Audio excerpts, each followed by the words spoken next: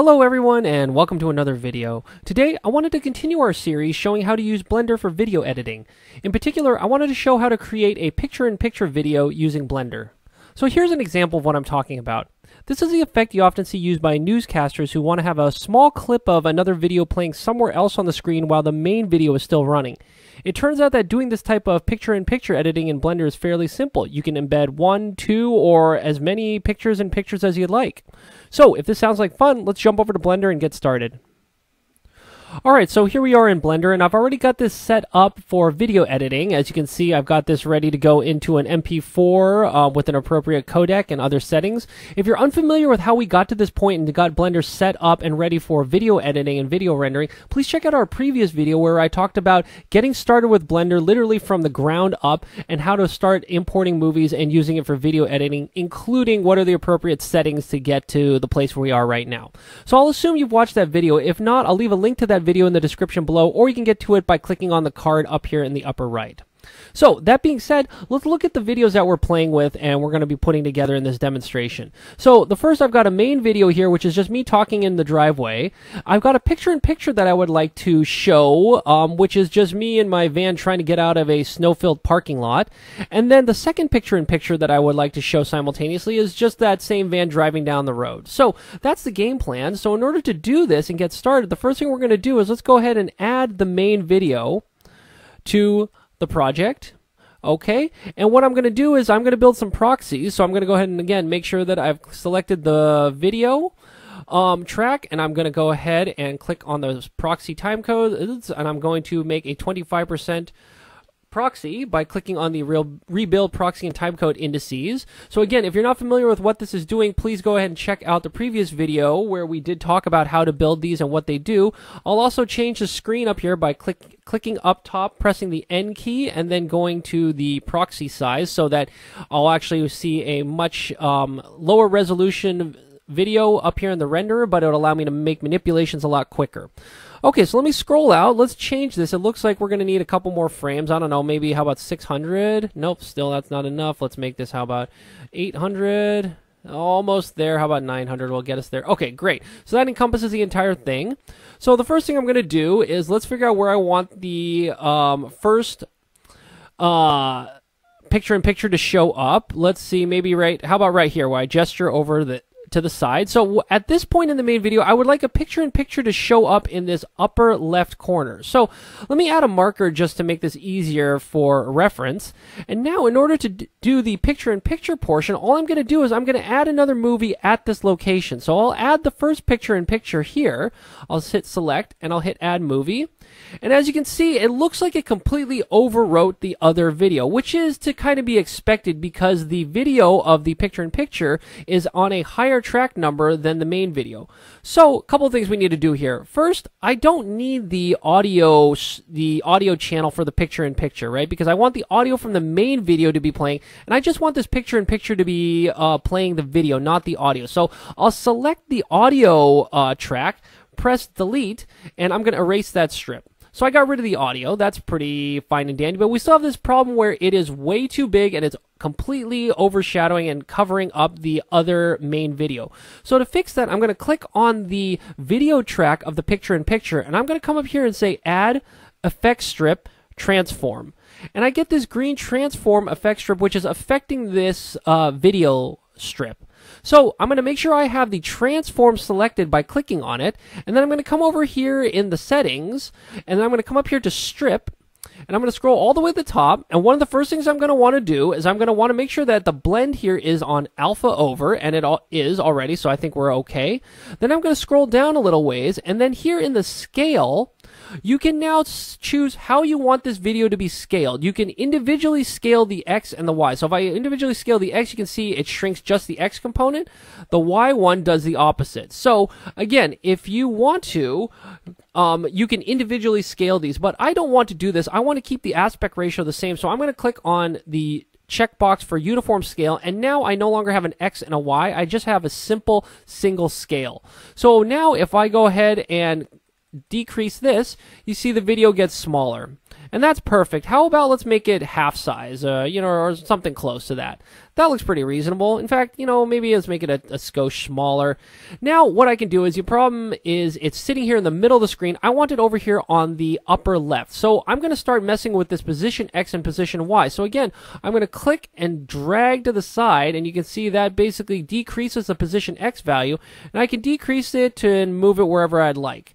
I'll do the same thing with Y. I'm going to move this up. And there we go. That looks pretty good.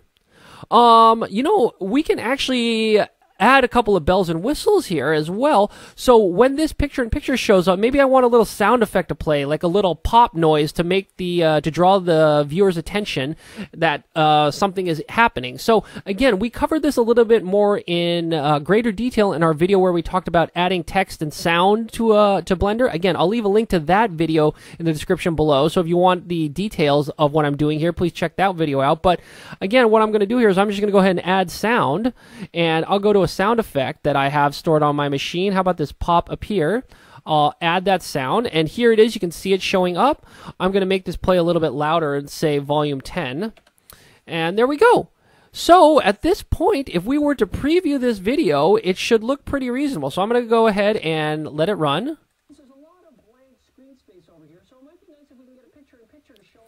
One thing you may have noticed is that the frames per second during the rendering was actually not so good. So if I scroll all the way back here, watch the frames per second up here, and you'll see that right now when I hit play, it's just going to be playing the main video. The FPS is going to stay nice near around 30, but when I get to the picture-in-picture, things are going to slow down.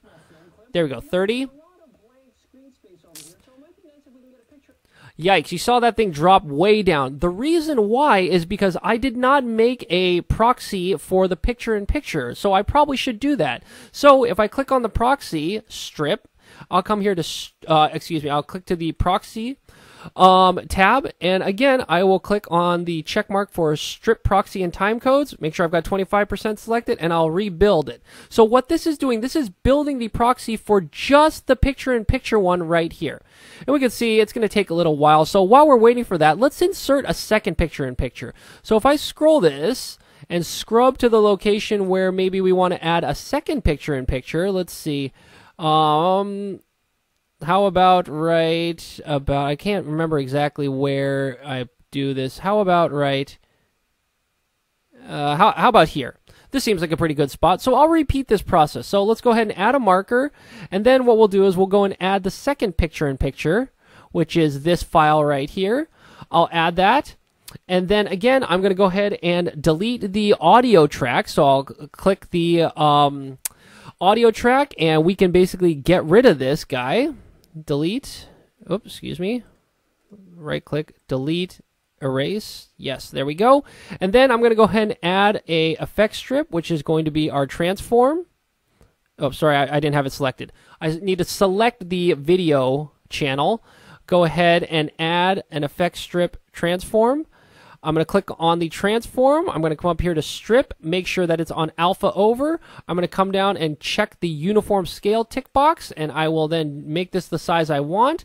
And then I can play with the position to get that in the position I want as well. So again, maybe let's make this a little bit bigger. What was the other one? 0.49? No, it's actually smaller. Let's make it 0.46. There we go. So now I've got two picture-in-pictures playing at the same time. Again, I'll go ahead and add a sound.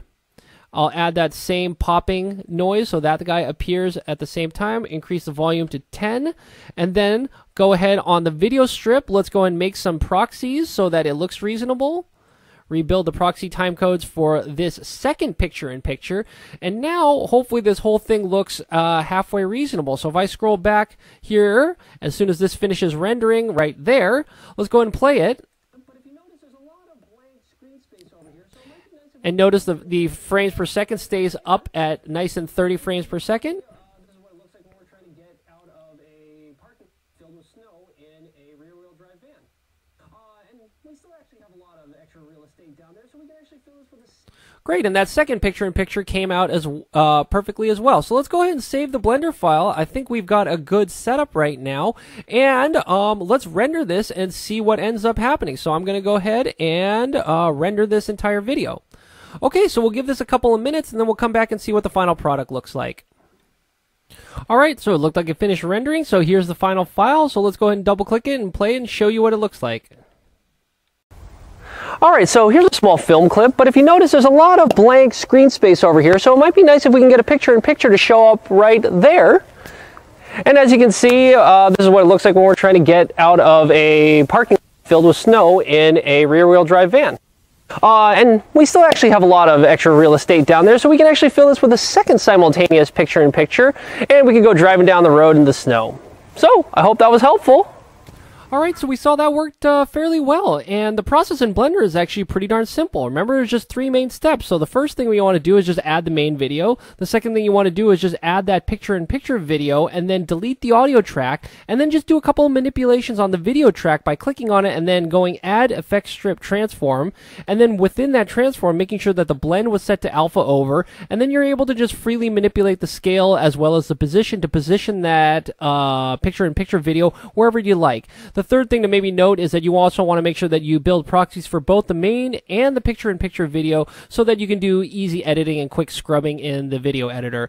Maybe as a parting note, I will mention that, you saw that we could add sound effects as well. You could also do things like adding text or images to your picture-in-picture. Again, we covered that in a separate video of how to add text and images to a Blender video, so please feel free to check that out if you're so interested. So, with that being said, I think this is a great spot to leave it. I hope you enjoyed the video, and if you did, I also hope you would consider subscribing to the channel. Surprisingly, if you just scroll down a little ways and click on that subscribe button, it really does help me continue making these videos. And I hope to catch you at one of our future discussions on Blender or other video editing techniques. I've also got a lot of other interesting videos on the channel that might be related to similar content. So I hope to catch you at one of those, and until then, I'll sign off. Talk to you later. Bye.